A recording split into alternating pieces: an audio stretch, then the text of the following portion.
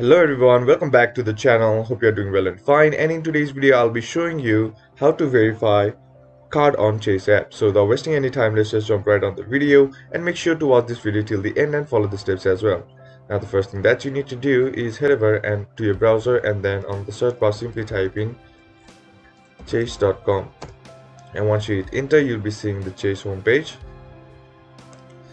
Now what you need to do is just simply enter in your username and password and then sign in.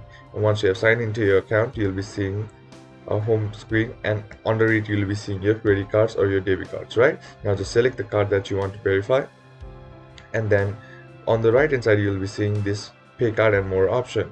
Simply click on the more, and a drop down menu will be appearing something like this.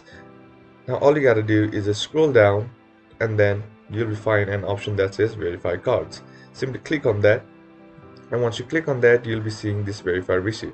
Now it asks you to verify your credit card. So once that's done, all you gotta do is click on next, and once you click on next, your card will be verified, and now you can start using it.